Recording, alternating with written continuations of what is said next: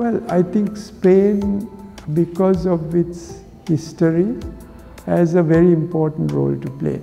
From the economic perspective, I think you have the technology and the resources to develop an economy that is prosperous but also respects important environmental and social constraints.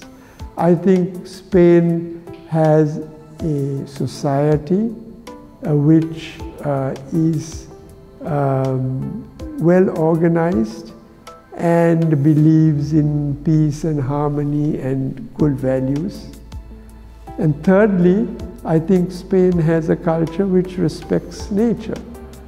So these are all aspects which can lead Spain along a sustainable path, which can be example to other countries. Also remember, Spain is a bridge between the north and the south.